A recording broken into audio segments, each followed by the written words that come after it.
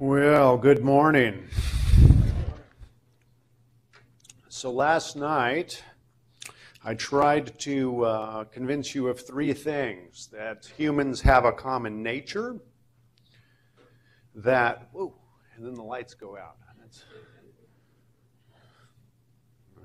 Wonder what, if I keep talking, what'll happen here. Okay, so first, that humans have a common nature. Second, that this nature helps explain the kinds of things that humans easily learn, and thus what things are likely to become widespread to the point that we recognize them as cultural.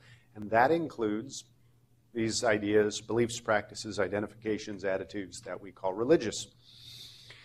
And then from that kind of perspective, it looks like there's something very natural about religion, if you will. It looks like that part of human nature, for instance, is that we very easily see design and purpose in the natural world. We seem to be predisposed to that. We very easily make sense of things in the world in terms of minded, intentional beings, like other humans, but also sometimes beings that don't seem to have bodies, or at least are invisible, and may account for this perceived design and order in the natural world. That is one of the big theses of this area called cognitive science of religion, and it's called the naturalness thesis. When it's applied to kids, then I've called it the born believers thesis. That's where we went, and what you saw there then was I tried to give you a taste for a particular area of the scientific study of religion and what it means to then create these kinds of scientific explanations of religion. So then my question for the second session here is, do these kinds of explanations of religion explain it away? And you see that I've put the it in scare quotes. Of course, the it is referencing religion. I could have put religion in scare quotes as well, because that's going to be one of my takeaway points here as well, that maybe there isn't an it to explain, let alone explain away. What? Really? That doesn't sound right. Good. I'm glad I have your attention. All right. So another way of looking at the problem is to reference Harry Potter. Why not? This quote is coming from Harry Potter and the Deathly Hallows. Have you read the book? They're good books. Come on, they're great books. The movies, the books are great. I like the earlier movies better, but that's, it's Chris Columbus directing better than, anyway. So since most of you read it, I'm not worried about spoiling it. This quote comes from right at the end of a conversation that Harry has been having with Professor Dumbledore. And the spoiler here is that they're both dead. Okay? They're in some place that's described as like King's Cross Station, but clean. So we know it's not in this world. If you've ever been to King's Cross Station in London, you know what I'm talking about. All right, so Dumbledore and Harry have been having this conversation, and at the end of it, Harry says, "Tell me one last thing," said Harry. "Is this real, or has this all been happening in my head?" Right, so what's Harry getting at? That there seems to be this dichotomy between what's real and what's happening in your head. And that's the worry in this space, that a lot of people who hear the kind of lecture you heard last night, they end up asking me is, well, you're developing a cognitive explanation of religious thought and practice. That is, an explanation that's all about what's in people's heads. Does that mean that's the end of it? That the religious beliefs, experiences that people have are just in their heads? So that's what I want to take up today. And I'll ruin it right off the bat, at least in a certain respect. Do I want to go there? No, okay, I'm going to hide that for just a second. Just as a way of, I'm going to take off my glasses here because I'm getting side glare, and I don't really need the glasses to see you. So,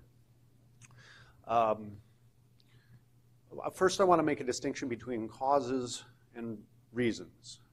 Okay, we often, in normal ordinary human language, in English especially, we just use this. why it's, hey, why do you believe that? And we might give a reason or we might give a cause. And we don't carefully distinguish between the two, but I think there is an important distinction. What I mean by reasons is the logical connections that ground my beliefs. Sometimes it's called, the ground consequence type of reasons. But reasons need not be the causes of beliefs. And by causes here, I mean the mechanisms, whether they're social or psychological or neuroscience, neurophysiological, or whatever they are, okay? I might believe that, for instance, suppose that my friend Bob, has a cat named Buttercup, and I believe that Buttercup has fur. Well, what are my reasons for believing that Buttercup has fur? Well, all cats have fur. Buttercup is a cat. Ergo, Buttercup has fur. I've reasoned. I can spell out those reasons for believing that Buttercup has fur. Those reasons, then, are logical connections. That was just a syllogism. But it need not be the case, even though I can give you reasons why I believe Buttercup has fur, that those reasons need not be the causes of the belief. In fact, probably aren't. I could believe it has fur, Buttercup has fur, because I have this concept of cat that I carry around in my head that includes fur. Bob told me he has a cat, and I simply applied the concept to the cat. I didn't reason my way to it, I assumed it because of something causally going on in my head. Okay? Buttercup is an ordinary cat. I'm going to assume it has fur. Notice, yes, I know there are hairless cats. Somebody's already thinking that. Not all cats have fur. And that's the point, too, is you may have perfectly good reasons that actually lead you to a false conclusion, and you may have perfectly good causes that lead you to a false conclusion as well. As far as I can tell, reasons and causes don't have a simple, predictable relationship with truth or not. So just having reasons for a particular belief doesn't mean you're necessarily on better ground in terms of whether or not the belief is true or false. Okay? Likewise, you could generate lots of reasons for your belief that maybe your spouse or your mother or that your children love you. Right? Okay, if you think about somebody that you think loves you, what are your reasons for thinking they love you? Well, you can probably think about those right now and come up with a few. You might be able to provide evidence for yourself. Oh, well, they did this kind of thing, they said that kind of thing, and so forth. But the causes, not the reasons, the causes for you to have that belief that they love you may have nothing to do or little to do with those reasons. It could be that the primary causes maybe have more to do with the release of oxytocin in your brain when you've interacted with such a person. Okay? And that gave you that warm, fuzzy feeling that now you're labeling as love. Note, I'm not saying that it's not true, so don't go and divorce your spouse now. You don't love me, you're just oxytocin. That's not what I'm saying. I'm just trying to make the distinction between causes and reasons here. Okay? So if we're going to talk about or ask the question, do scientific explanations explain away religious beliefs? I think then we need to understand what are the conditions in which that could happen. So the question is, when can causes disrupt reasons? Okay? Sciences are about causes, not about reasons. So when do causes provide reasons to doubt beliefs? A scientific theory can explain away when it challenges the reasons for beliefs. But simply having causes is not enough. As William James, who is often called the father of American psychology, pointed out over 100 years ago. So this is from a lecture he gave at Yale University.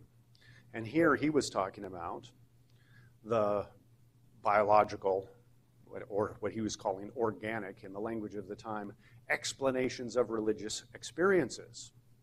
He just simply observes there's not a single one of our states of mind, high or low, healthy or morbid, that has not some organic process as its condition.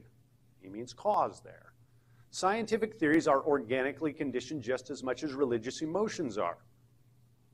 And if we only knew the facts intimately enough, we should doubtless see the liver determining the dicta of the sturdy atheist as decisively as it does those of the Methodist under conviction anxious about his soul. James is being a little funny there, but the point he's making, because he doesn't really believe the liver is involved, but he's sort of using some. He's being funny and pointing out that, look, if you think that because there is a biological cause for a religious experience, that, that religious experience isn't real or valid or, good in some way, well, there's a biological cause for any belief you have, any experience you have, including the experience of having a scientific explanation for that religious experience. You follow that? So if just having a biological, in this case, or you might say a neurophysiological or a psychological cause for a particular belief somehow does away with the validity of that belief, well then, so is that belief done away with. It saws off the branch you're standing on, okay? So just having an explanation is insufficient. But that doesn't mean that some explanations aren't a little more interesting philosophically, and that's where we're going to go. But before I do that, I should remind you of what are the kinds of explanations on offer. Again, to kind of ruin my story here, because I like to do that up front, is, I didn't need to go to William James for this point. I could have stayed with J.K. Rowling's, because here was the line again. Harry's asking, "Tell me one last thing." I said, "Harry, is this real, or has it been happening inside my head?" And Dumbledore wisely responds, "Well, of course it's happening inside your head, Harry, but why on earth should that mean it's not real?"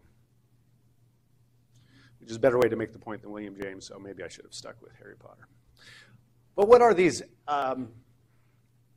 what are some analogous cases to try to drive this home? What are some analogous cases? I've already sort of referenced one, and that's this one. Evolutionary psychologists can give you probably a pretty good reason why causes you think your mother loves you. But that doesn't mean she doesn't, I don't think. And that you shouldn't believe that your mother loves you, and that you don't have good reasons. That's quite beside the point. Or another example, evolutionary psychologists and maybe even neuroscientists at a certain point could tell us why we think it's horrible to drown orphans. I'm assuming we think that's a horrible thing. Maybe I shouldn't take it for granted, but I will. Does that mean we shouldn't think that it's horrible to drown orphans? I don't think so. Okay, well, what are the kinds of explanations of religion on offer?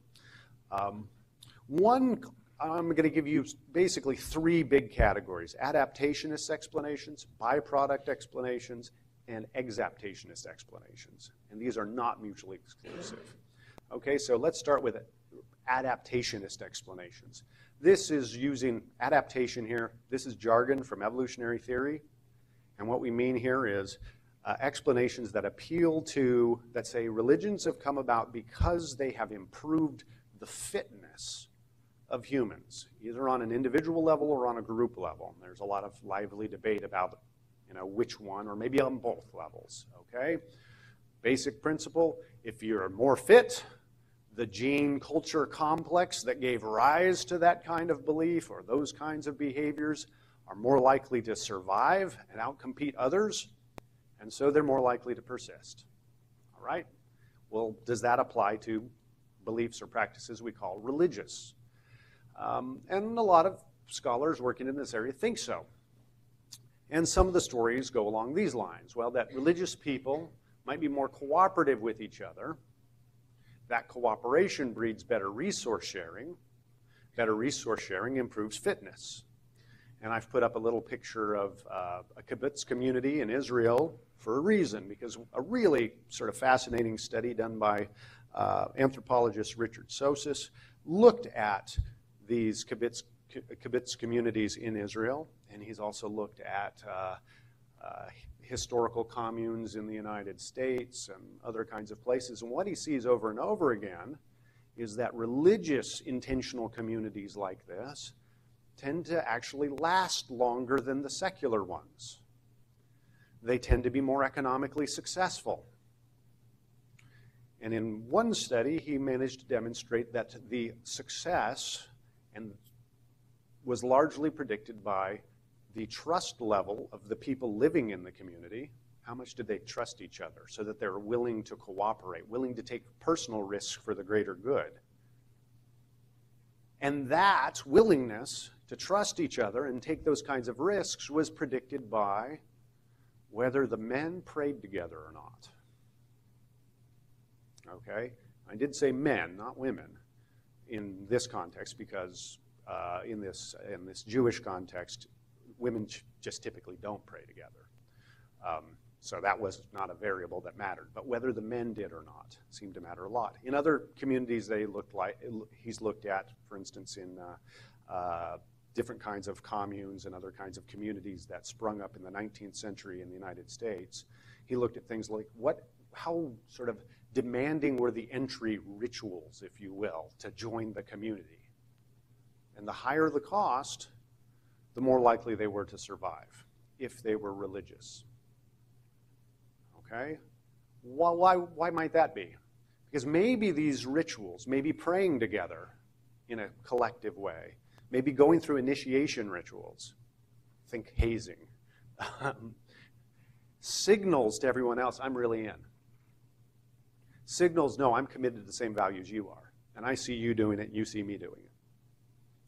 And we're doing something that, yeah, it's a little uncomfortable, it might be embarrassing, it might even be painful, it might be financially costly. But I'm signaling to everybody else, and I'm doing it anyway, because I'm so committed. Now, he's not suggesting, none of these theorists are suggesting people are necessarily consciously doing this. But that context, social context, that allow us to demonstrate our common commitments to a set of values or to a common God might actually help pull us together in a really natural sort of way and help those communities outcompete other communities. There's other research that suggests that, the worship of certain kinds of gods even helped ancient bands, communities, civilizations in warfare. And so they're literally outcompeting others. It may also be that just having gods around who are morally interested in you, as I suggested last night, and there are reminders of those gods' presence, maybe through idols, maybe through eye spots, maybe through prayer or ritual, signals, hey, remember that God who cares about how we treat each other? Which helps us inhibit our selfish behaviors. And there's a little bit of research that suggests that contention as well. And so in this religion as adaptation space, there are a lot of folks who've been suggesting, though, that maybe these things that we're recognizing as religions arose in part because, and maybe they're sustained in part because, they helped people get along. They helped regulate societies, especially once societies started getting big enough that you just couldn't rely on direct reciprocation. I'll give you something, you give me something later. And they couldn't rely just on family bonds. Once you're getting bigger communities than that, you needed other gadgets to hold people together, and maybe religion did that through a combination of signaling, reminding people of moral commitments, and, as we were just talking about outside, ritualized behaviors of different sorts. Since not everyone is in on the conversation, and I thought it was pretty fun, one interesting human dynamic that evolutionary psychologists have, especially Robin Dunbar and his team, have considered is how it is that humans hold together such big social groups. We are a really unusual species in that we have big groups of individuals that we interact with in special ways, okay, as opposed to, say, herd animals. You go down, to the African plains and you'll find thousands of zebra all hanging out together, but they're not individuating each other and treating each other in special ways. We do that with lots of different individuals. We treat them differently. We bond with them on a one-to-one kind of level. Well, how do we pull that off? Well, other primates, at least part of how they pull that off is by social grooming, literally picking bugs off of each other And you get protein, but you also get that sort of contact that releases endorphins and other happy hormones that helps to build bonds of trust, cooperation. Okay? Well, we can't do that with humans. First of all, it would be socially frowned upon if we all start picking bugs off of each other. Note, though, that you do see this behavior, especially in women. Girls will brush each other's hair and things like that. So it's not unheard of in humans. And we do touch. We pat each other on the back, give hugs, handshakes, and that does some of the work too. But we can't do that with everybody in our social network on a regular basis. But we can do other things that have been suggested release endorphins as well, like laugh together and engage in ritualized behaviors together, sing together, dance together. Those seem to do similar kinds of things, and maybe religious contexts actually help trigger that kind of social bonding as well. And this is part of the story, is religion as adaptation. But then there's sort of another whole category of explanations, and they are religions or religiousness as evolutionary byproducts. And actually, the story I gave you last night, the sort of my version of the born believers or the naturalness thesis, is actually a byproduct theory. Now, byproduct sounds like something you don't want, that you want to throw away. But in this context, byproduct, all it means is not an adaptation. So Scott Atran says, religions are not adaptations and they have no evolutionary function as such, in his 2002 book, In Gods We Trust. Here, the thought is that there are these other adaptations, like for understanding human minds, like for, our disgust mechanism for avoiding things that could harm us, our ability to see utility, usefulness in natural things in the world, that design reasoning or teleofunctional reasoning, that arose for entirely other reasons. Okay, you have all of these sorts of mental tools that are their own adaptations. And they give rise to sort of effervesces out of that, these ideas about gods, for instance, or afterlife, or spirits, or ancestors. Okay? And they get joined up into social systems for various reasons. But they don't necessarily make people more fit or adaptive. Okay? So to remind you of some of the particulars and give a little bit more detail on one that I glossed last night quickly, one of the earliest sort of attempts in this direction was by anthropologist Stuart Guthrie. He had a 1980 paper where he argued that religion is basically anthropomorphism. Big fancy word meaning casting the world, the natural world, in human-like terms. It's an old idea, but his new take on it was that he placed it in kind of an evolutionary and cognitive framework. He said, look, it's really helpful and adaptive for people to understand the world in human-like terms. We're social beings, we're minded beings, we interact with other minded beings. That, of course, is really important. And it kind of spills over in thinking about stuff in the world. Seeing design and purpose is helpful. Detecting when there might be other intentional-minded beings around, whether they're human or not, is so important. It's so critical for our survival and reproduction that whatever mental system does that is kind of overly aggressive or hypersensitive. All right? And the argument goes along these lines. If you are an ancient hunter-gatherer, and so imagine two ancient hunter-gatherers. One has a sort of ordinary, really sort of narrowly tuned mental gadget for detecting intentional beings, human-like beings in the environment. One has a really sort of loose and juicy one, okay? It's inclined to find them when in doubt. Yeah, there is one here. Well, this guy over here hears rustling in the bushes and goes, insufficient evidence to conclude it's a threat. That guy runs away. This guy becomes Tiger Chow, okay? I mean, that's kind of Guthrie's picture here in a sense, is that this system is tuned towards false positives because the costs of missing either an enemy who's in camouflage or a big predator, is so great that you better assume that they're around until you know otherwise. He thinks this system may actually make us assume that there are other unseen agents around until proven otherwise, including ancestors, forest spirits, and maybe even gods. Okay? But notice he's not saying that we had this adaptation for gods. He's saying we've got an adaptation for avoiding predators, avoiding enemies, finding other people very quickly and rapidly. And it happens to spin off as a byproduct, belief in gods, spirits, and so forth. You with me? So that's a byproduct kind of explanation. And then last night I was talking about Deborah Kellerman's work on what you might call intuitive theism, or this teleofunctional reasoning, the design bias. Preschoolers look like they're inclined to see the world as purposefully designed, and they think an intentional agent being behind that natural design makes a lot of sense. It just sort of, oh yeah, that fits. Intuitively. I'm not saying they're reasoning to that explicitly, just it intuitively makes sense.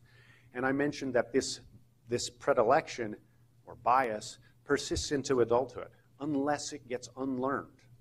She's done really clever experiments with adults, even science-trained adults, even PhD in science holding adults, showing that if she makes them answer very quickly, those kinds of explanations for the natural world, like earthworms tunnel through to the soil to aerate it.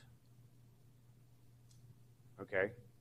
Do earthworms tunnel through the soil to aerate it? Something sounds wrong there, doesn't it? Earthworms do aerate the soil. They do tunnel through it. Their tunneling does aerate the soil, but they don't tunnel through the soil to aerate it. And most of us, when we stop and think, we go, yeah, that's not a good explanation for the tunneling of earthworms. But if you make people answer very quickly, those sound pretty good. They seem to tap our affinity for thinking in terms of design, purpose, and teleology. So she's done some really cool experiments showing just that in even science-trained adults.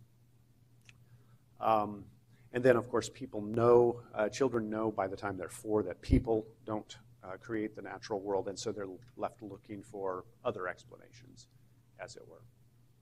So those are examples of byproduct-y types of accounts. Oh, wow, I'm missing a slide, it looks like. Rats. Where did I put it? Oh, nuts. Okay, I accidentally dropped one. Sorry about that. There are also what are sometimes called exaptation explanations. So I said there are adaptationist explanations, there are byproduct ones, and there are exaptationist explanations. Now, exaptation is just it sounds a little bit like adaptation, and it is a lot like adaptation. The difference is it's assuming that something that arose for one reason then gets co-opted or exapted for another reason. Okay, so Jesse Baring's work actually shows imprints of this kind of thinking. It says, look, we've got this really hyperactive social mind that is a little bit like what Guthrie says, that's out there finding design, it's finding purpose, it's attributing mental states to natural things in the world. That arose for reasons completely independent of religion. But once they start bubbling up, once the idea that there are ancestors around or morally interested gods or spirits of some sort, those make us behave better. And then that gets reinforced. Okay? Because people who behave better are more trusted. Being afraid of supernatural punishment makes you behave a little better, and then other people trust you more. And when other people trust you more, you get into better resource sharing relationships. Okay? People will give you stuff because they know you'll pay them back later instead of just cheating them. People will invite you to join them in, risky adventures. And you often hear these sort of, these funny scenarios about things like, okay, the men are out on a hunting party in the, sometime during the Pleistocene era, and there's a mammoth, and Well, that's what we're going to try to bring down, but it takes 8 people to bring down a mammoth, and it's high risk, and it's dangerous, and all of that. And everybody's got to be in their right place. And if a rabbit runs by, well, it might be pretty tempting just to grab that rabbit for yourself, because that's low risk, and then you can have the rabbit and the mammoth too. But if you leave your post, and if everybody leaves their post, then you'll never get the mammoth. Oh, no, we've got a cooperative problem here. It's in everybody's best interest to try to grab the individual best interest, to try to grab the rabbit instead of paying attention to the mammoth. But if everybody does that, then we all miss out on the mammoth. Oh, no.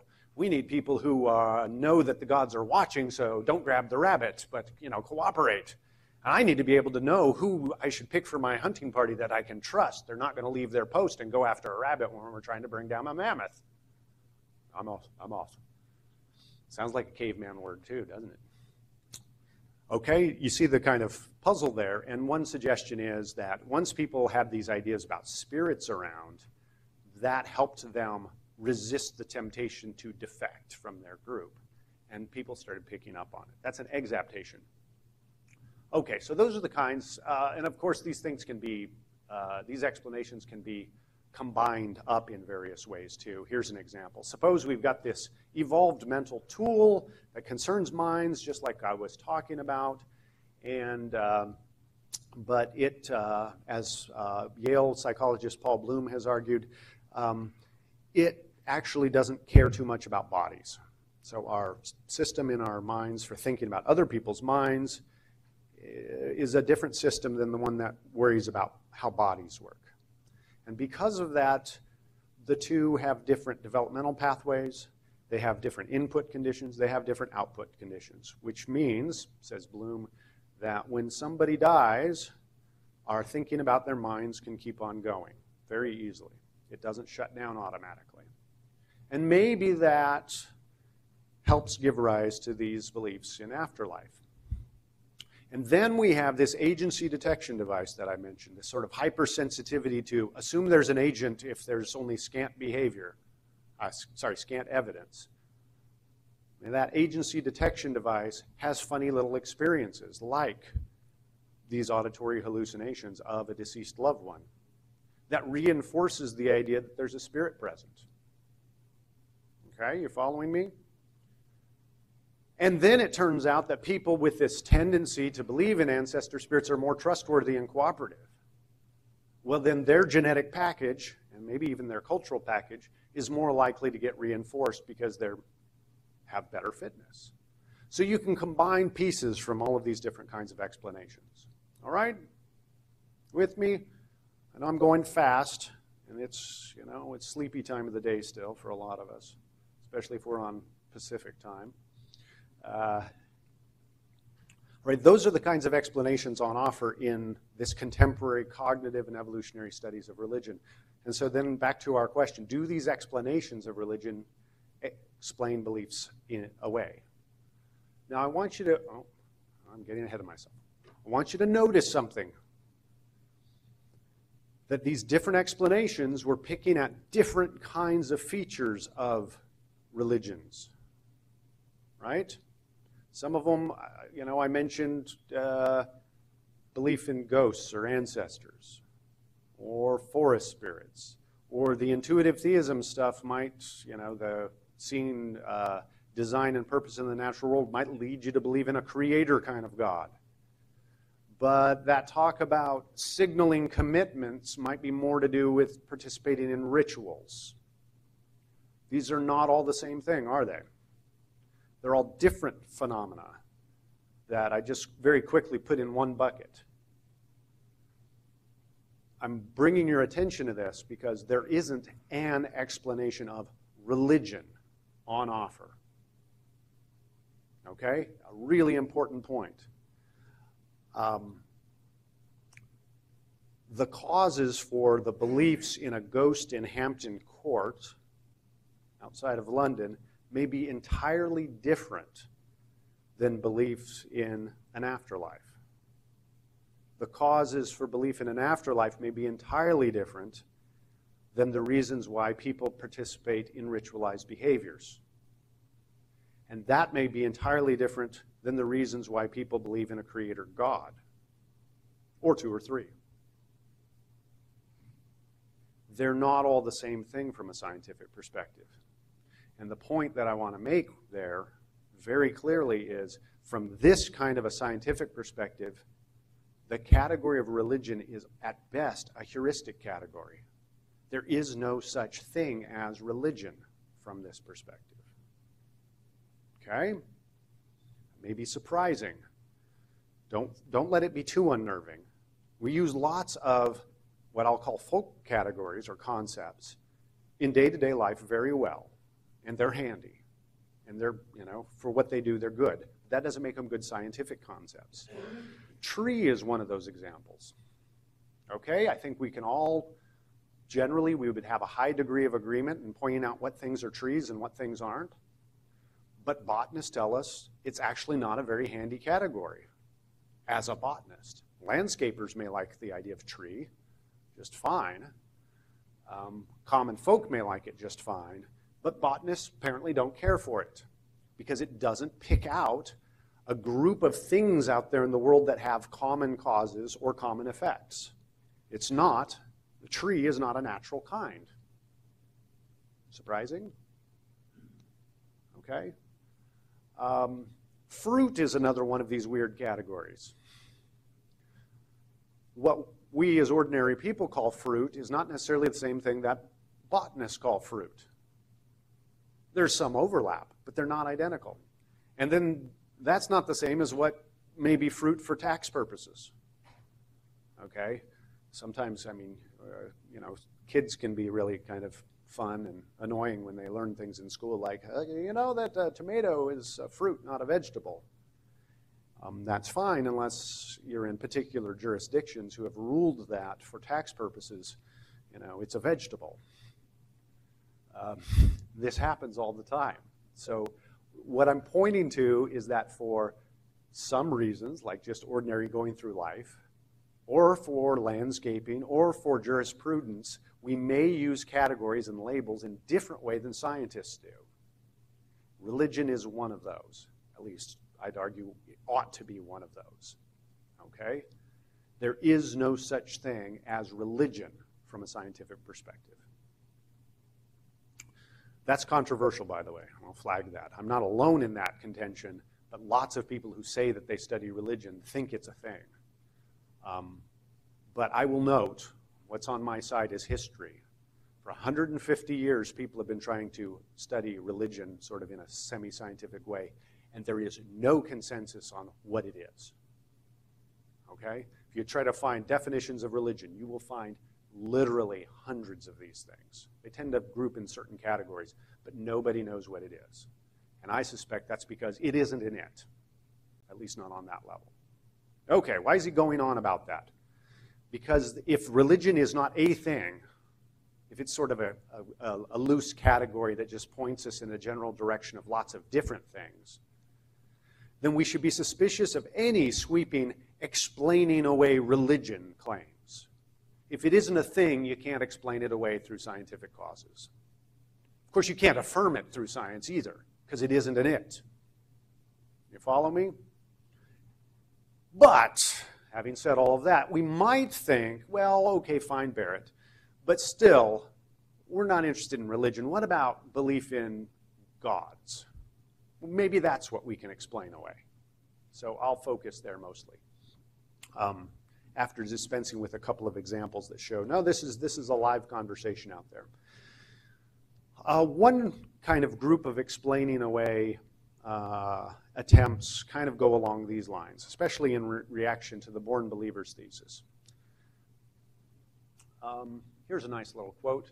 One major difference between Santa Claus and God, obviously, is that no adult believes in Santa Claus, and unfortunately a great many adults believe in God. It's about time they grew up and tossed God aside at about the same age that they tossed Santa Claus aside. Sigmund Freud was famous for arguing that people really ought to get over God because that's just childishness. Okay? And then this guy Barrett comes along and writes this book, Born Believers, and it sure looks like he's providing evidence that, yeah, this is kid stuff. Religion is kid stuff. So on those grounds, shouldn't we think that maybe this scientific research has suggested we ought to get away from it? Well, not obvious to me. And interestingly, it's from precisely this sort of evolutionary developmental perspective that makes me think, no, that's not good enough as an explaining away. And why not? So I've written Evo-Devo on the slide. That's sort of shorthand for this little field that's grown up called evolutionary / developmental psychology. And it takes evolutionary perspectives and looks at human development. And one of the recurring themes in this area over and over again is the things that are most important to human survival and fitness typically have precursors in early childhood. Because it's the really important stuff that gets a leg up in life, like language acquisition, like bonding with your mother, like learning how to read human faces, like learning how to learn. All of those things are childish things. Learning not to hit other people, learning how to obey people in authority. Those are childish things. All of these have precursors in early childhood. Heck, understanding how the physical world works and how, objects move, that's an early childhood thing. So just calling something childish or saying there's sort of early natural predispositions in the direction isn't good enough, unless you want to get rid of pretty much everything that's important to being a human being. And there are, of course, other differences here, too, between Santa Claus and God. Typically, religious beliefs, like beliefs in God or the ancestors or angels or saints or whatever it is, are typically reaffirmed or even arrived at in adulthood. Yes, it's true that children often have invisible friends that then they outgrow. But that is not true here, and the two are not related to each other. Okay, you might think, well, invisible friends, don't they just become, spirits or gods? No. Children actually, interestingly, as their belief in sort of magic and just weird kinds of superstitions declines, their belief in the power of prayer increases. They don't think these are the same thing. Jackie Woolley at University of Texas has shown this. I think what's really going on here is that some science popularizers just want to call religious people childish. It's an ad hominem attack, and it's also playing on what's called the genetic fallacy. Right? If the origins of something look dubious, then it must be bad or false. And philosophers generally call that a fallacy for good reason. It just doesn't follow. Okay, what about a slightly more interesting move here? This is from Jesse Bering, who I referenced earlier as an exaptationist. And he writes in his book, The Belief Instinct, so it would appear that having a theory of mind was so useful for our ancestors in explaining and predicting other people's behaviors that it has completely flooded our evolved social brains. And then goes on, so that's sort of a summary of his theory. And then he goes on to say, what if I were to tell you that God's mental states too were all in your mind, that God was in fact a psychological illusion, a sort of evolved blemish etched onto the core substrate of your brain? It may feel as if there's something grander out there, watching, knowing, caring, perhaps even judging, but in fact, that's just your overactive theory of mind. In reality, there's only the air you breathe. Okay, that he put these claims, his summary of his theory, and then this claim side by side suggests that he thinks there's some kind of a logical connection there. I went through his book fairly carefully, and I failed to find such an argument actually articulated, but I've known Jesse Bering for a long time, and I've had the opportunity to be on a panel with him and talk about these things. And so I know he thinks there's a connection. But mostly, the only connection he sees is that there's something natural here, so we should be suspicious. Well, that too is that genetic fallacy. Okay? Just because something has a natural origin or even a byproduct origin doesn't automatically mean it's false or wrong or not of value. Science itself is not an adaptation. It's a byproduct. Right? Most of our moral systems are byproducts. Our governmental systems are byproducts. So just because you're a byproduct, an evolutionary byproduct, doesn't mean much on whether you should continue to believe it's these byproduct kinds of beliefs. All right? Giving you some heavy philosophical kind of stuff here this morning. That's because I think these are the kinds of problems. I don't want people to walk away thinking that the arguments do one thing and they don't. A little bit more sophisticated arguments, I've grabbed these basic outlines from philosopher Michael Murray, who has looked carefully at this area. And so I'm going to summarize just a couple of more interesting ones. Now, one of those might be called the error-prone system argument. And the argument basically goes this way. He says, well, look, cognitive devices, like say this agency detection system or this tendency towards anthropomorphism or this tendency toward attributing design and purpose to the natural world, whatever the system, we'll just call it ADD for agency detection device, either spawns or nurtures theistic beliefs. That is, it's one of the causes in the causal chain of theistic beliefs, beliefs in God. Experimental evidence and evolutionary considerations give us reason to think that this system, generates false positives. That is, it finds stuff where there isn't stuff. Because it generates false positives, it's unreliable. Beliefs spawned or nurtured by an unreliable mechanism are unjustified. Hence, theistic beliefs are unjustified. Okay? It's a pretty straightforward kind of argument. But then Murray goes on to critique his own argument that he's generated here. He says, okay, well, hold on. Belief-forming mechanisms like this agency detection device or whatever bag of tricks is giving rise to these religious beliefs will vary in their reliability with context. What he's getting at is things like, well, consider the visual system. Under the current conditions in here, because the lighting isn't great, but there is still some light, I could probably arrive at a reasonable sort of count of the number of people in this room. But I might miss a few people in the back row because it's kind of dark back there. My visual system is not entirely reliable under these conditions. And if we dropped these lights, suddenly it would be really unreliable, right? But if we turned all the house lights up, it would be plenty reliable for detecting human beings unless they're hiding in this space. So what he's pointing to is whatever systems we typically use to form beliefs are going to vary in their reliability depending on context factors. That has to be part of the argument. So if this agency detection device produces religious beliefs in contexts in which it is reliable, then those beliefs aren't suspect because it was formed by that device. If these religious beliefs are produced in contexts where this agency detection device is unreliable, then of course those would be suspect. Okay, just like if we turned all the lights off and then I told you how many people were in here. You know, well, why would you trust me? How could I possibly know? Okay? So he's saying we need to know the particular context of this theistic belief formation and the particular reliability of the cognitive mechanisms in that context. And we simply don't know those things. He's absolutely right about that. No one has a clue about those particulars. Furthermore, I don't know that we ever will. And it's not because I'm not an optimist when it comes to research. It's because how would we know whether our device for detecting minded intentional beings is ever accurate? I mean, how do I know that you all have minds?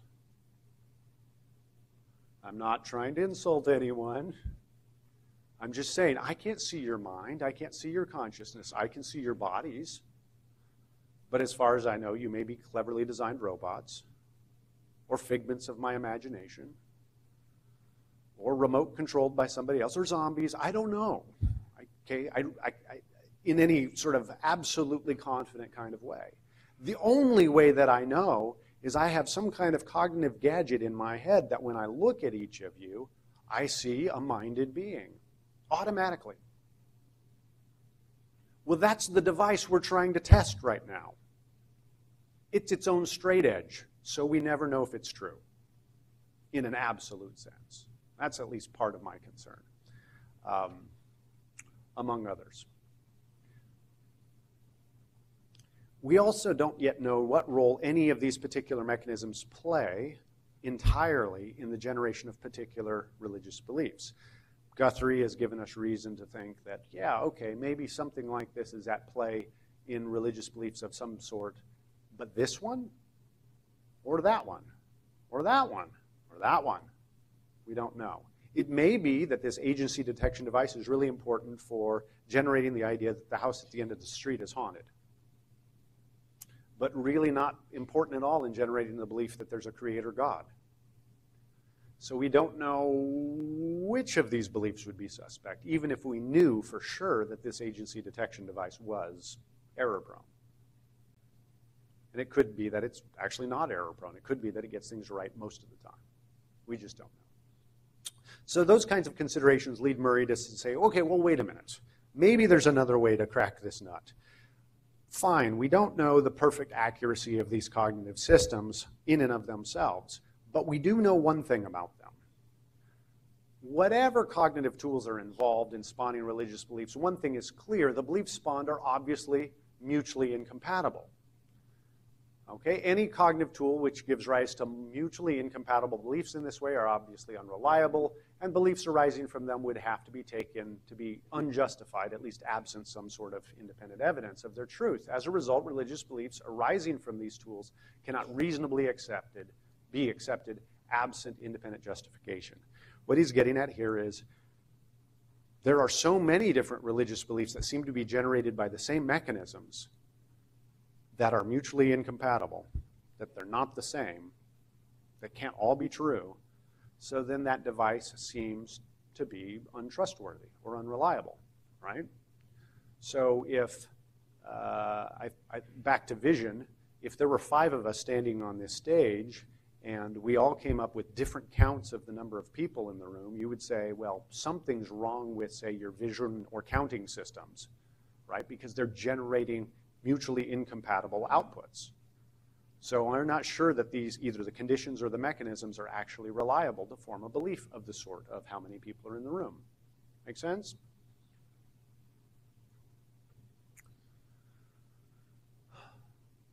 But then Murray makes this kind of observation about his own argument once again, because philosophers do this kind of stuff. They create an argument and then they attack their own arguments, and then they create a new one and they go after that one too. It's kind of fun. They fight themselves. You can put them in a room by themselves, but it's, it's useful for the rest of us, so we don't have to get our mitts dirty. So Murray grants that religious beliefs across times and cultures are largely mutually inconsistent or incompatible, but suggests that these incompatibilities arise from cultural sources and not from the basic natural functionings of human minds. So you could almost think of it this way: is natural cognition drives a belief in something, like, hey, there's some kind of a God around here. But then it's cultural particulars that label that God, that fill in the details. And that's where the diversity lies. So the error isn't here, it's here. The diversity isn't here, it's here. Make sense? And so then we don't say, well, then this stuff is untrustworthy. We'd say, well, no, it's this stuff that maybe is leading to untrustworthy stuff. But what's that? That's culture, that's reflection, that's people talking to each other, that's all kinds of thinking. Well, that's just ordinary stuff. We'll skip that one. I think in part what he's getting at is this idea that even though there may be thousands of gods that people talk about just in India, let alone the rest of the world, what people are not strictly exclusivist about these things. Okay? In India, for instance, one way of handling this enormous diversity of gods is saying they're all manifestations of the same God. Or that's your perspective on this God. But there's just one. Or some people would say, no, there really are thousands. And that's okay, they all exist. You detected that one? Yeah, I detected this one over here. Not a problem. Just like there can be lots of hauntings in different houses all over the place. That doesn't mean they're mutually incompatible, just because we disagree on the details. Consider moral truths in this regard. I think a lot of us think that some things really are right and some things really are wrong, but there's obviously cross-cultural disagreement about which particular things are right and wrong. But that people disagree about the particulars shouldn't make us give up entirely on some things being right and wrong, right? Because it does look like there are general patterns. Okay, generally it's not okay to murder your mother in her sleep. I think most people would agree on that. There may be very particular places where, no, it's all right, she had it coming for this reason and that reason, or whatever it is, and we might go, well, I don't know, I don't feel good about that. Oh, well, diversity of beliefs. Well, you can't trust your mind, I can't trust mine. I don't think we want to go down that road. Murray may also be getting at, I don't know if you can see very well this picture here. What you've got here is a tree. Yeah, I know, I said there are no such thing as trees. But there's this tree here that has these big scratch marks on it. So imagine I'm, a British explorer type guy, and I've got 3 friends. And one's a North American outdoorsman, and one is an Asian outdoorsman, and one is an African outdoorsman. And we have gone to the Amazon, and we see a tree like this. Amazon being in South America, not where any of us are from. Okay, that was the point of that. And we see this tree, and the North American says, a bear has been here recently. We better get out of here. The African says, no. Clearly a lion has been here. We better get out of here. The Asian says, no. A tiger has been here. We better get out of here. And the wise guy that I am, I say, well, wait a minute, you guys can't agree. I'm going to stay right here. All right, take my point? I think maybe that's what we're talking about. Just because there's disagreement doesn't mean there isn't some common core that actually might be truth tracking in some way. But we don't know. Okay. One last sort of group of arguments here are these sort of no causal connection arguments. And then in some ways they're more interesting. You may have noticed that I've been explaining religion or religious ideas, practices, beliefs, and so forth without reference to the actual existence of gods, spirits, ancestors, the afterlife. I've just been leaving that on the shelf. I've been remaining agnostic about that for the sake of these explanations. Okay?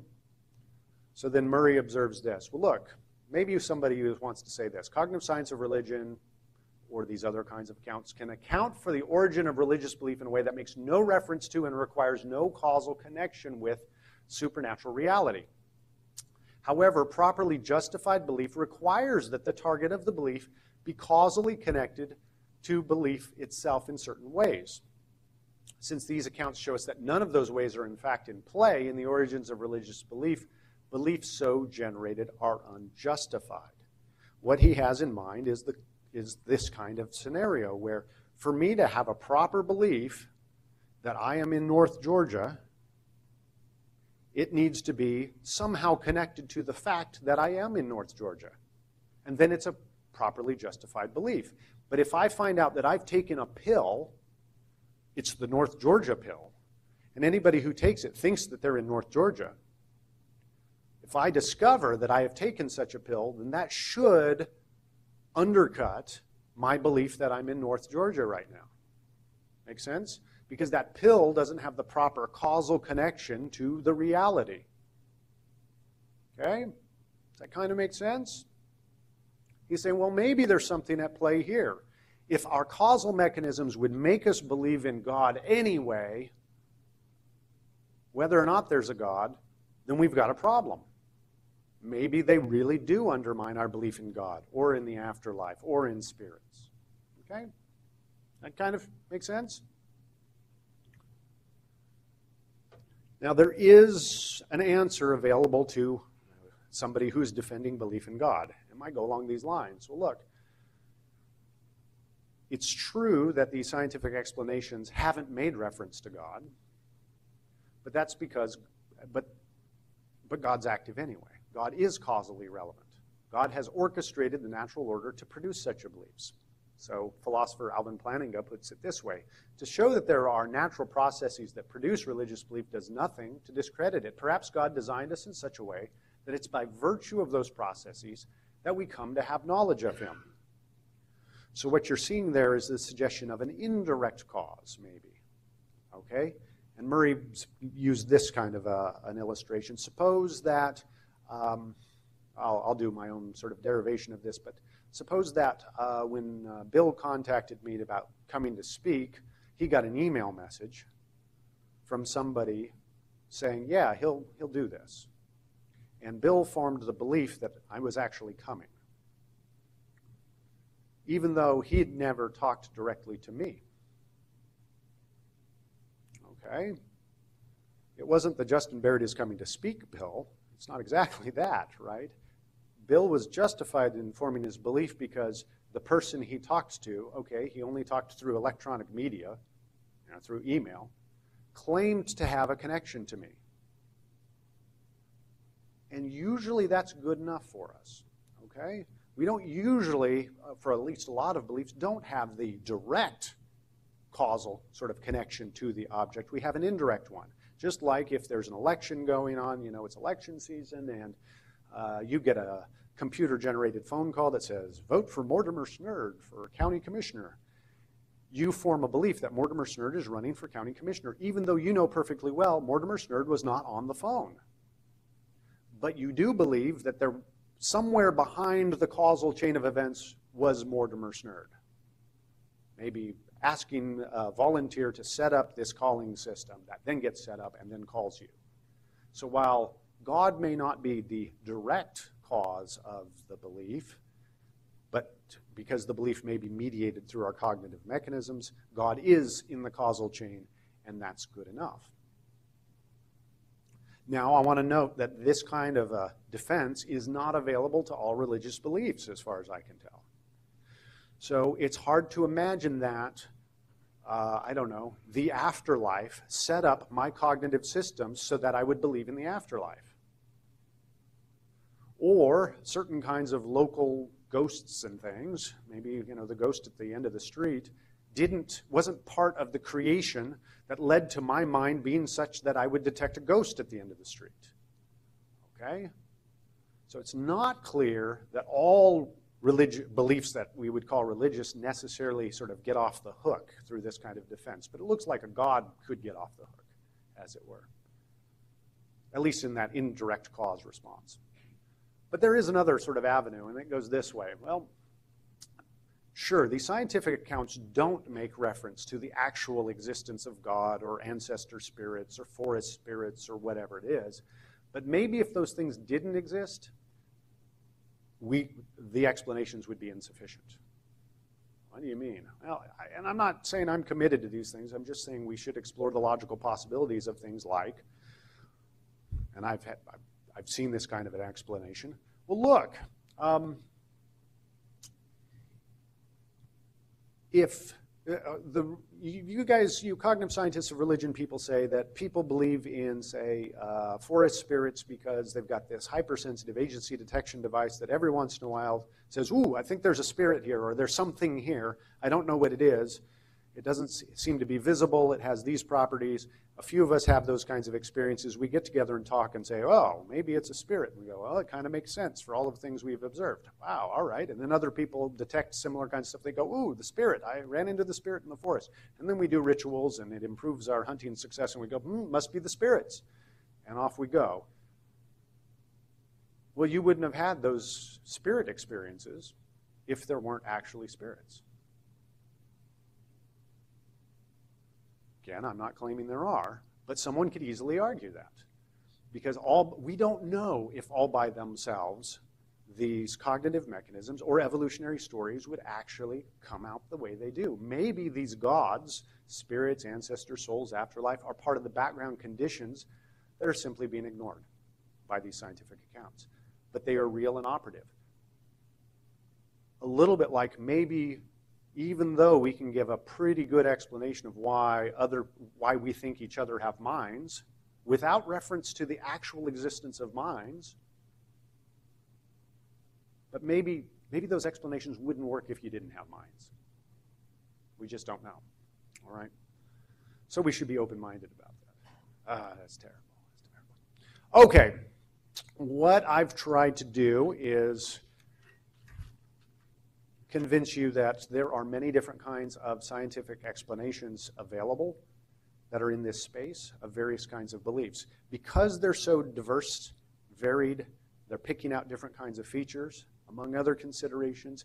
From a scientific perspective, there is no coherent explanation of religion. From a scientific perspective, religion isn't a thing. Because it isn't a thing, there is no one explaining away or universal affirming of religion from a scientific perspective. We shouldn't expect one. If we hear, oh, science has explained away religion, be suspect. Okay? Somebody doesn't know what they're talking about on a certain level. But then we considered some very particular kinds of things about what about explanations of specific sorts, adaptationist ones, exaptationist ones, byproduct ones, explaining very particular kinds of beliefs like ancestors, afterlife, souls, gods. Do they explain away? Do they provide evidence that undercuts the reasons for belief? And at this point, I actually have not come across any convincing arguments of that sort. And so it is at least my tentative view right now, maybe with a couple of weak exceptions that I already signaled, these scientific explanations are not explaining away most religious beliefs at this point, at least not most of those that are commonly held.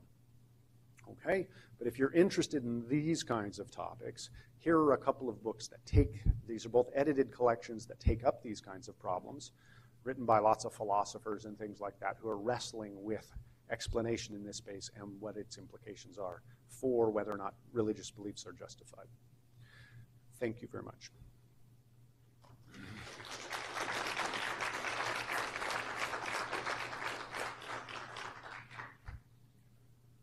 How are we doing?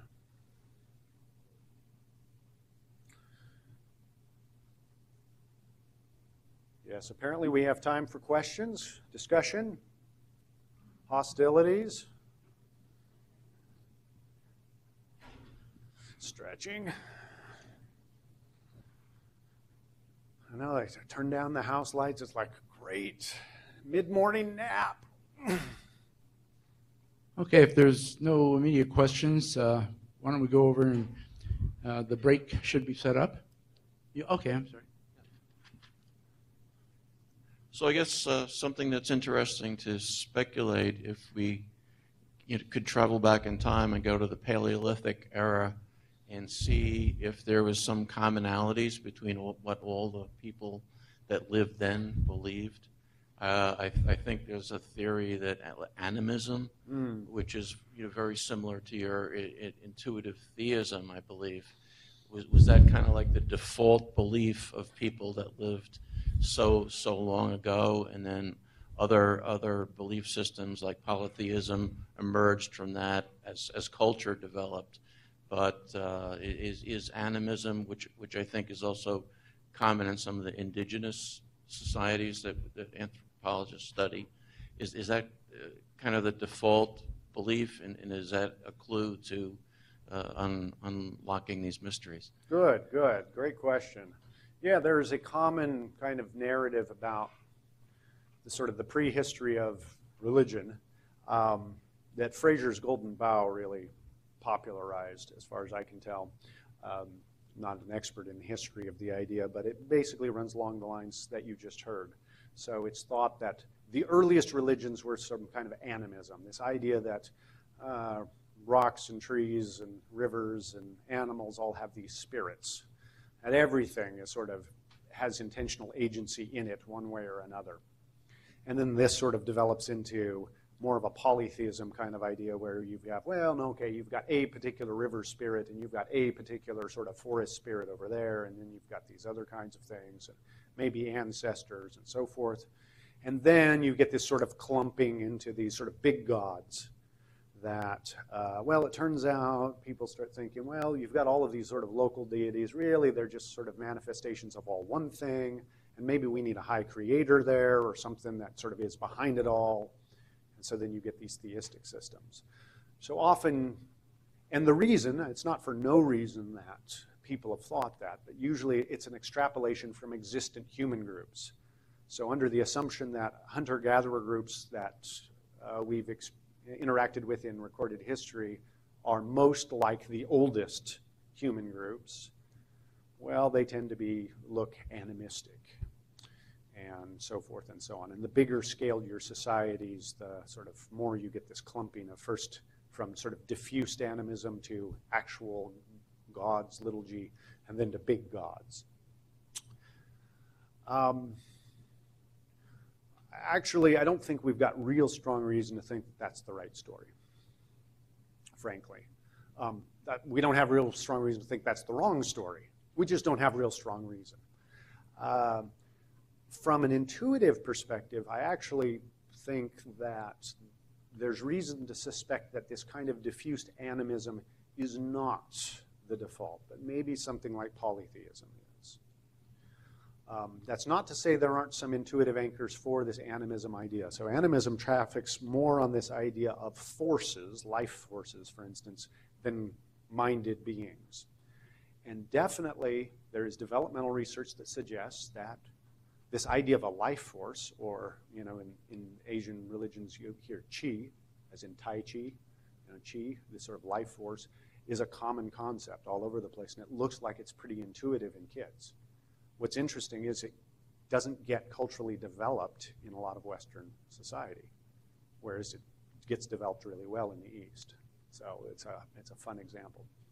So the anchor seems to be there for animism, but this idea that rocks are just as animated as trees, are just as animated as butterflies, birds, and dogs, most of the developmental research suggests, that kids actually would find that really peculiar. They're very quick at sort of drawing lines between agents and non-agents and treating them as different kinds of things. And you can kind of understand why that would be. If you think that all of the world is alive in similar kinds of ways, well, it would be hard to predict its activity, its movement, its needs, and that kind of stuff. What do I get to eat and not, and so forth. So my best guess is that animism as a belief system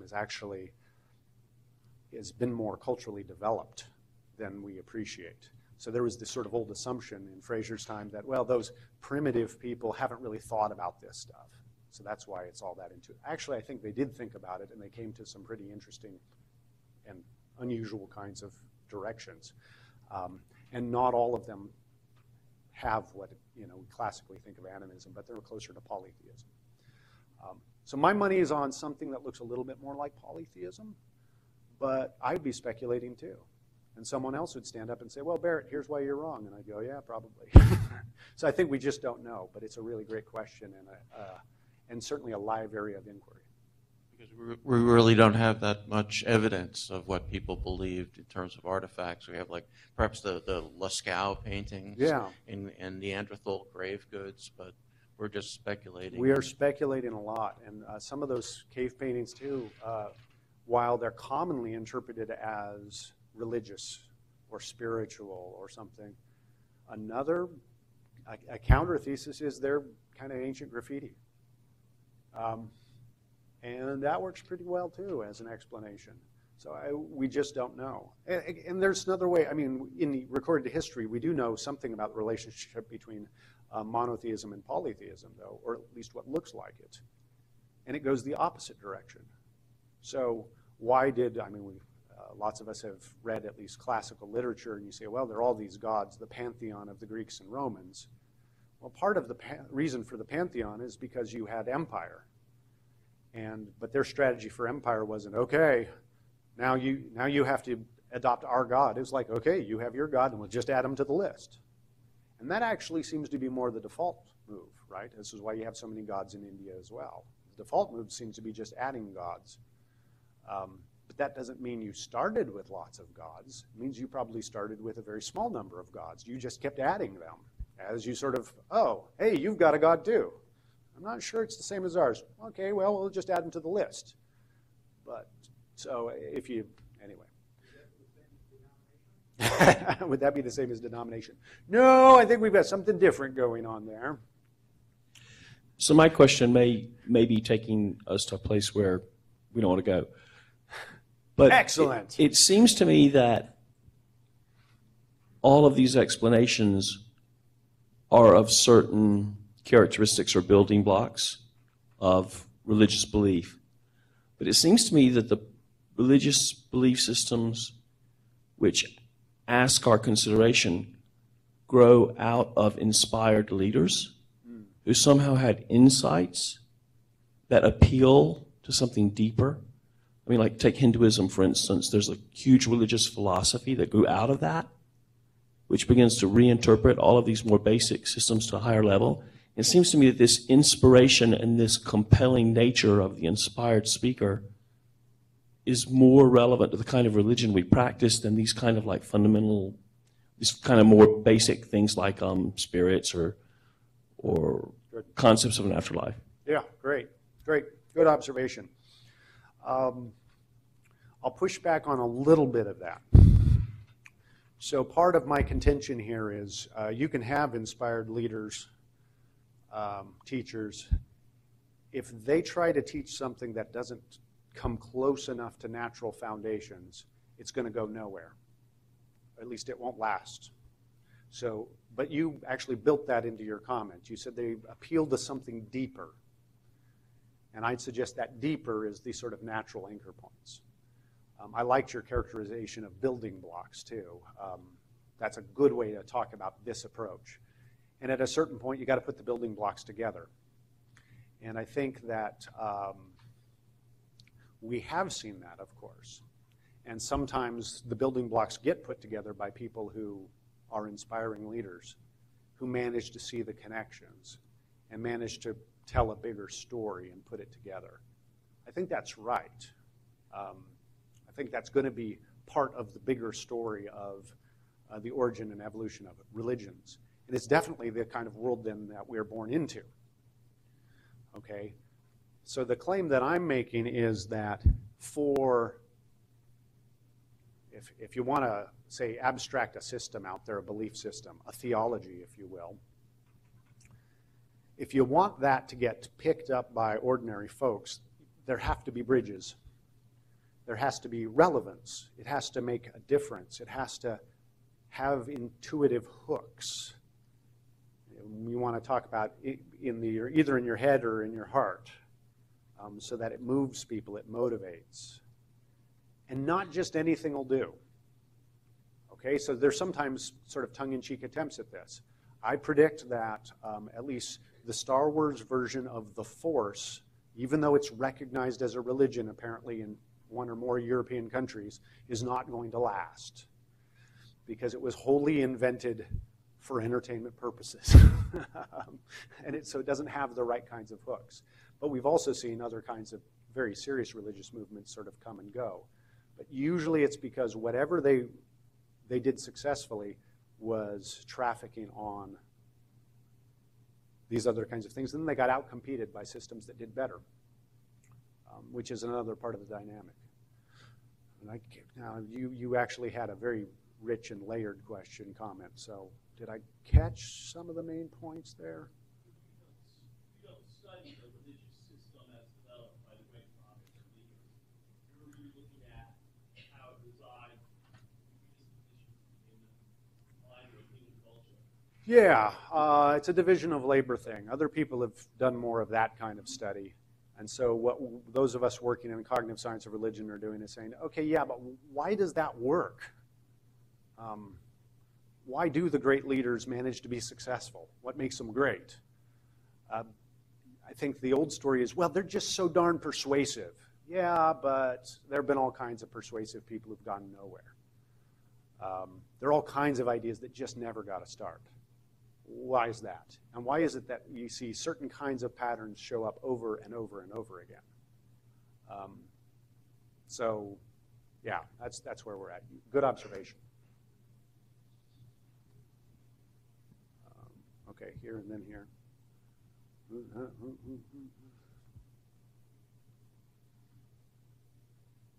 You've used a number of times the concept of intuition or intuitive knowing, and the way that I hear it as to speak to some kind of deep-seated human knowing. I'm wondering if your concept of intuition, does it exist in the mind? Is that a product of the mind, or is it something else? And if it's something else, how does that play into the cognitive conversation? Yeah, good. In the neck of the woods I work in, we use intuition to refer to it is part of the mind. It's part of that fast system in the mind. Our intuitions are the things that maybe are working in the background that we're not necessarily aware of as they're working. The things that just seem so, for instance. That doesn't mean there isn't good reason. That doesn't mean we haven't built them in actually deliberately sometimes. But it's that quick, fast, non-reflective kind of thought system that actually probably is most of how we navigate the world. That's what I'm trying to get at, is intuition. You're right that it also has more of an affective or emotional dimension to it oftentimes. Not always, but sometimes. So from last night, my illustrations about disgust are of that sort, right? Where it's just, oh, disgusting. And in the moral domain, we see that a lot, where it looks like we have intuitions that something is wrong, even before we can articulate reasons. But I still think that's part of cognition generally.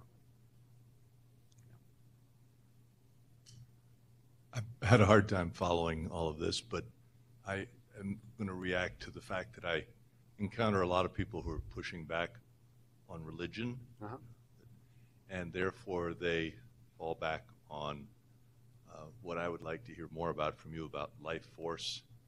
You know, you said, well, the force be with you, and the game was a form of entertainment, but it sure got a lot of following. And in younger generations that I encounter, they don't want to talk about religion at all, but they do understand there's a connection.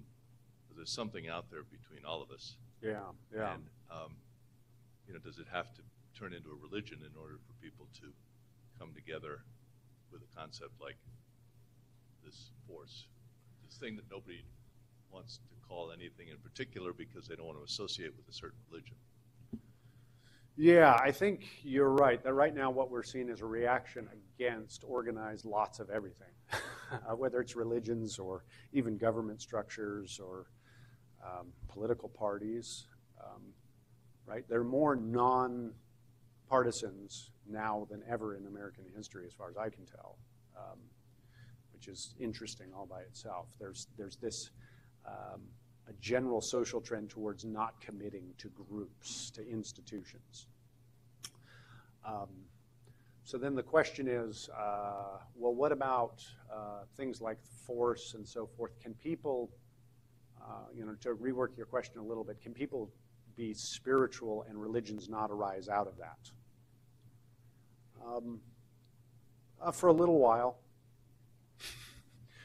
But, I mean, you noted can we have common beliefs about something like, oh, we're all connected to each other and some kind of transcendence, something that glues us together? Well, yeah, we can share that idea, but we don't know that we share that idea until we start discussing that with each other. And once we start discussing that with each other, we start deciding who's got a better version of it than others.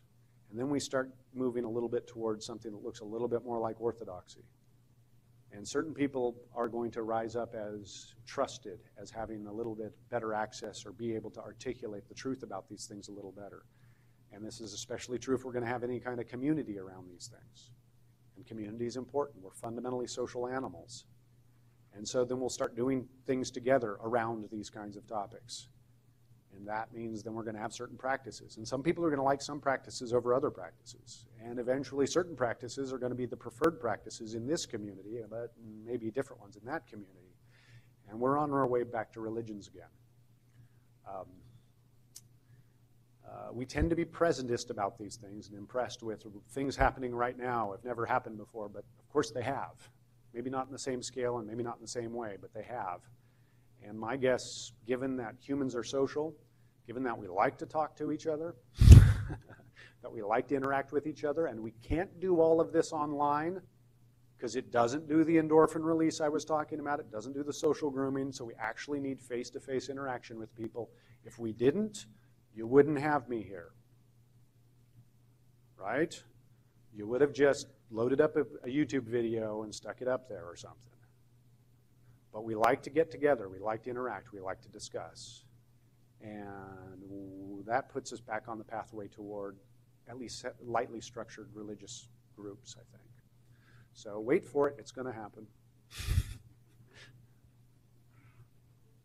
Okay, I think there's a back here. Floyd, all the way back. Oh, you got one there? I find the whole area very fascinating. I recently completed a research project on free will and is there free will and what is it?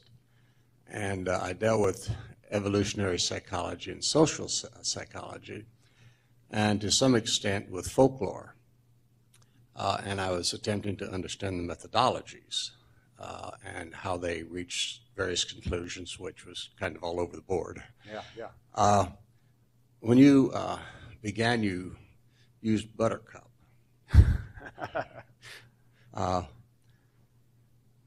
A deductive categorical syllogism, and then you moved immediately into inductive logic. Mm-hmm. And I'm wondering, could you clarify your methodology? Because I was waiting to hear, well, where did the deductive logic fit into the whole thing? Yeah, good. Yeah, my point was that, we can use explicit articulated either deduction or induction as reasons to arrive at certain kinds of conclusions, including that the cat is furry. But my suggestion is just because we can articulate arguments of that sort to reach a certain kind of conclusion, just because we can recognize reasons for those conclusions doesn't mean those reasons are the causes. Causes for our beliefs can be very different. So what I was trying to get at is at what you were calling the more inductive side is not that that I was actively doing induction in any kind of conscious, reflective way, but that automatically, non-inferentially, if you say cat, I think furry. Because there's a causal link that's been developed between the concept cat and furriness in my mind. It's just built up. It's already there. So I don't have to go, what do I know about cats? Fur. I don't have to do that. It's just automatically there, right?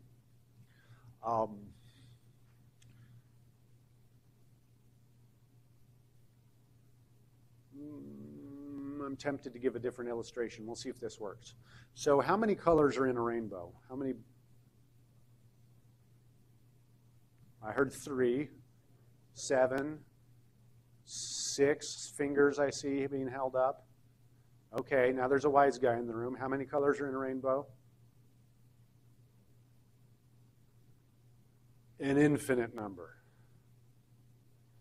Okay, but what do we see? We see, most people see 6 or 7 bands of color. Somewhere in that neighborhood. Occasionally 5 if it's a little sort of thin on an edge or something like that. Our perceptual system tells us there are bands of color in the rainbow. We could argue about it. We could come up with evidence for it, reasons to believe it, that turn out to be false. But it's our perceptual system imposes certain kinds of order on the color spectrum and sees bands where there are not any. Okay? The causal system of the way that our eyes and visual cortex work cause us to form a belief about the rainbow. We could form that in other ways, through reasons, through testimony. Well, somebody told me that there are actually 7 bands of color, and it's Roy G. Biv or something like that, or some acronym. I remember this from school, and that's why I believe it. Or somebody else in science class once told me that actually it's a full light spectrum, a visible light. And so there actually aren't 6 or 7 bands of color, but basically an infinite number of colors. I may have that reflective idea that I can appeal to, those reasons for forming beliefs or rejecting beliefs, but they're not the same as the causal pathways. That's the point I was trying to get at. And the reason why I want to make that point is I think because the language around causes and beliefs are so similar, that we get tripped up sometimes. The most common examples of these are actually when we dismiss each other's positions on the basis of social causes or psychological causes. Oh, you just say that because you're a man. Okay, there's a reason philosophers say that's an ad hominem and not a valid kind of way of reasoning. But what that's saying is there's something causally important about being a man and its impact on the kinds of things you might say. But that doesn't undercut the reasons that I might have for the particular belief that I have articulated being true.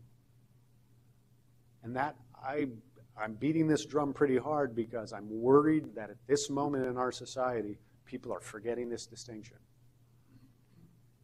And so we're starting to see all kinds of weird stuff where you can't say that because you're part of this group. You can say that because you're part of that group without any reference to, yes, but is it true? Or what's the evidence? Instead, we're going to the causes. Okay? But usually they're of the social or individual kind of causal level, not neuroscience. So that's where I don't know if that helps. Okay. It's now 10:30, so let's go on our break. Oh, do we have one back here? She's Okay. been fighting for the mic, pushing people into the aisle. I mean, it just wouldn't be fair. Real quick, a couple of years ago, I was watching a Nova on public television about universal consciousness, and there was research where they were watching consciousness across the globe and stuff, and they actually saw an uptick in consciousness before 9/11, that there was something that changed on their whatever they were using and stuff. And I guess my question is there research looking at the collective that goes beyond culture, that goes beyond groups? Is there a consciousness? We see it in animals, like before a hurricane or something like that, you'll see animals flee before there's even any indication that there's going to be one. And just wondering if there's any kind of research on that. By consciousness, you mean some kind of an awareness or? Yes. Yes. You know, I probably don't have anything very well informed or intelligent to say about that, I'm afraid. So I shouldn't try, because I'm bound to say something stupid. And I'm detecting some sort of collective consciousness that people need to get up and move. So forgive me. I think we'll just go to break.